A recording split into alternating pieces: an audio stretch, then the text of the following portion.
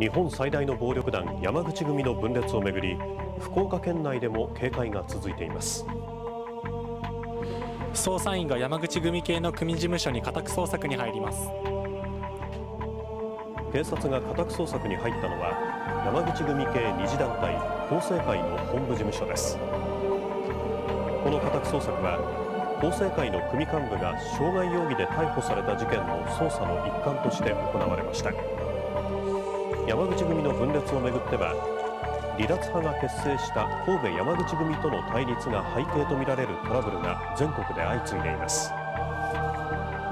福岡県内には直系と呼ばれる二次団体が3つあり、このうちの一部では傘下の組織が離脱派に移行するなど緊張が高まっています。福岡県警は今後も離脱する団体と引き留め工作を行う団体との駆け引きが活発化すると見ていて、暴力団組織の会合が増える年末年始に向けて警戒を強めることにしています。